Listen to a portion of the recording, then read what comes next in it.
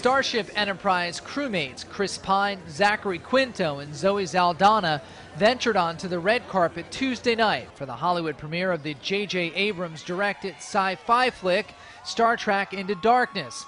The second Star Trek film under the skillful guidance of Abrams finds the franchise, which is based on Gene Roddenberry's iconic 1960s television show, in good hands. The film picks up the storyline in the wake of a shocking act of terror from within their own organization when the crew of the Enterprise is called back home to Earth. In defiance of regulations and with a personal score to settle, Chris Pine, who reprises his role of Captain Kirk, leads his crew on a manhunt to capture an unstoppable force of destruction. Abrams credits his own crew with bringing the film to another destination. The cast is amazing.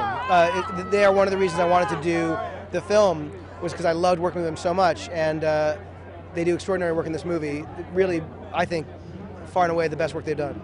The film also stars Alice Eve, Carl Urban, and John Cho. Star Trek Into Darkness opens in the U.S. on May 15th.